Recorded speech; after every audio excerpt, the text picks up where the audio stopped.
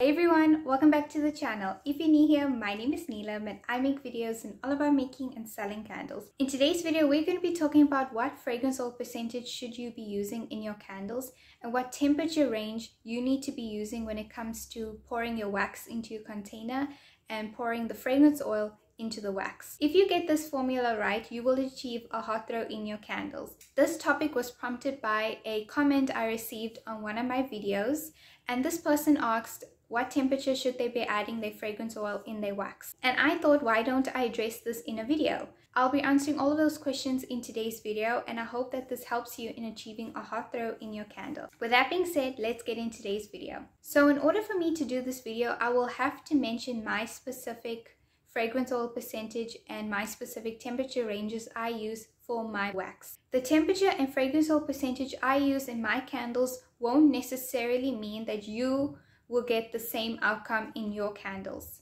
This is because we use different waxes and all waxes are different regarding their fragrance oil percentage and temperature ranges. So please keep this in mind when you are watching this video. Always test the fragrance oil percentage and temperature ranges for your particular candle so that you can figure out what works best for you. When you're trying to figure out how do I achieve a hot throw in my candles, you need to start from the very beginning. You need to go check on your candle supplier website and see what information they gave you about the wax you chose. On the candle supplier website, you will see that they have already done testing on the wax you have chosen. They tested what temperature you need to heat your wax to, what temperature you need to add the fragrance oil in your wax, what fragrance oil percentage you need to be using, and finally what temperature you must be adding your wax and fragrance oil combined into your candle jar. You can tell by these temperatures that they are all in ranges. This means you need to test out these temperature ranges in your candles, and this is dependent on the wax you chose. Please remember that. You could also try looking at what testing the wax supplier has performed on your chosen wax. When I tested the temperature ranges the wax supplier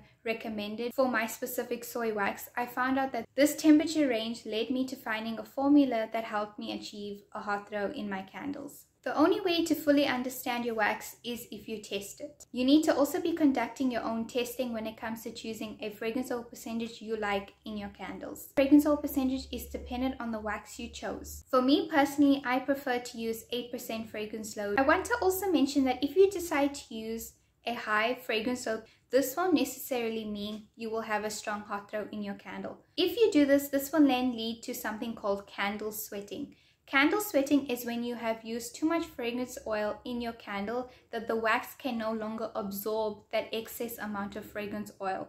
When this happens, your candle will not smell at all and will not give a hot throw. Now that you know how important testing is, I will now tell you what temperature range I chose for my candle that helped me achieve a hot throw. When I was testing my candles, I realized the heating temperature of the wax was very important in achieving a hot throw. You want your wax to be fully expanded before you add your fragrance oil. This made sense to me because the wax is fully expanded. This will then make the wax absorb all the fragrance oil. In order for the wax to be fully expanded, the wax needs to be heated to a high temperature. I use C3 Soy Wax, and the candle supplier recommended that I heat my wax to 80 degrees Celsius before I add my fragrance oil.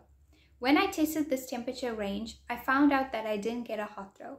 This made me realize that I needed to heat my wax to a much higher temperature before I add my fragrance oil. I then tried again, and this time I heated my wax to 88 degrees. The tricky thing with this is that if you add your fragrance oil when the wax is too hot, this can actually make the fragrance oil burn away. To avoid this happening, I decided to add my fragrance oil when the wax has cooled down a little bit, roughly to around 85 to 86 degrees. Once I added the fragrance oil at 85 degrees, I stirred the fragrance oil in the wax until the wax reached a temperature of around 75 degrees. You want to be stirring the fragrance oil in your wax for roughly 6 to 7 minutes because you want the fragrance oil to be fully combined in the wax before you pour it into the container. Remember not to stir the fragrance oil too quickly because you don't want to create air bubbles. You want to be stirring at an even rate, but for 6 to 7 minutes. Once my wax temperature has reached 75 degrees, it was now time to pour it into my container. I tested various pouring temperatures, and for me personally, when I tried pouring at 75 degrees Celsius, it really worked better for me.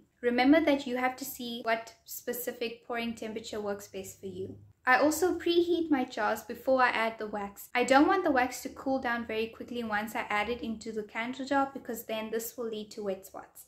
If you don't know what wet spots are, I have already made a video and I will link it here. Once I have poured the wax into the candle jar, I will now leave it on a cooling rack so that it can cure. You want to be curing your candles for at least 3 to 4 days so that it can fully harden. If your candles have not cured properly, aka hardened properly, you will not achieve a hot throw in your candle. I personally cure my candles for 7 days because when I did this, I saw good results. But the minimum time you can cure candles for is 3 or 4 days. By adding my fragrance oil at 86 degrees into my wax, stirring for 6 to 7 minutes until the wax has cooled down to 75 degrees, was how I achieved a hot throw in my candle. I hope this now helps you in figuring out how to achieve a hot throw in your candle, because I found out through testing that the specific temperature ranges and when I pour my fragrance oil, my wax, how long I stir, and what fragrance oil percentage I use really influenced the hot throw in my candle. It can be stressful, the testing phase, but you will ace it eventually. Look at the information your candle supplier gives you and test those variables out. I hope you guys enjoyed today's video. I really thank you so much for watching. Please don't forget to subscribe to the channel if you haven't already. Comment down below anything you are concerned about or any questions you want answering to. I'll be happy to help you. Don't forget to follow me on Instagram at Iridescent Candle Co. And I'll see you in my next video. Bye guys.